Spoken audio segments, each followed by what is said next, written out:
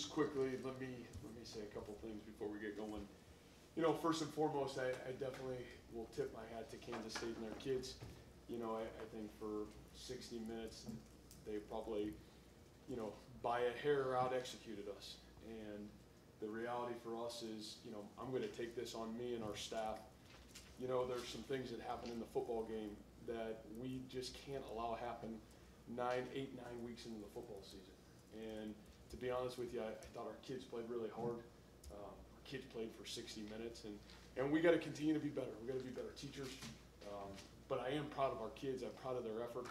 Played really hard all the way again until the end of the game, and we got to find a way to be better in terms of what we're doing and trying to put our kids in the best position to be successful. And like I told our kids, there's got to be some accountability from their end too, and they have to be better. But it starts with me, and with that said, I'll certainly open up to you guys.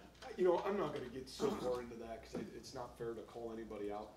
And the reality of it, there are just a couple little things in there that end up becoming major as you look at the game and how, you know, how it turns out. And I mean, we know this. Our MO is we got to win close football games, right? And unfortunately, so far this season, we've lost close football games. You know, did our kids fight back? Did we play better in the fourth quarter? You can throw that theory out the window now, right? We don't play good in the fourth quarter. Play good in the fourth quarter. You know, the reality of it, it's what I've said all season long. Until we understand both coaching and playing how important Tuesday and Wednesday and Thursday are, then you don't make those mistakes come Friday and obviously into the game on Saturday. Well, we had a chance to win the football game. Next question.